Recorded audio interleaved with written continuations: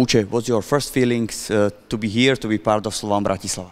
I think it was a very nice feeling coming back here after 2 years playing here with the kind of fans they have. I think it's amusing. 2 years ago you played here for Braga, so what do you remember from that game? The fans, I can remember how the fans were, here on Braga, the way they are cheering the players, even despite that after the game they lost, and the way they were cheering up the players. I think that was a very good moment. What you can say about yourself as a player, or in which position you feel the best? I think in defensive midfield, Actually, it depends the kind of formation the coach feel like he wants to play, but I feel more comfortable in more of the defensive midfield. Also, we've got some other Nigerian players here, like Ibrahim Rabiu or Ezekiel Henty. So, do you know them? I know both of them.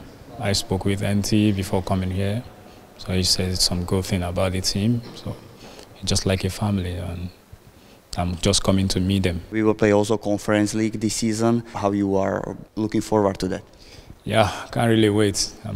I think that is a nice place to show off yourself. So I think I can't really wait for the Conference Europa League to kick off.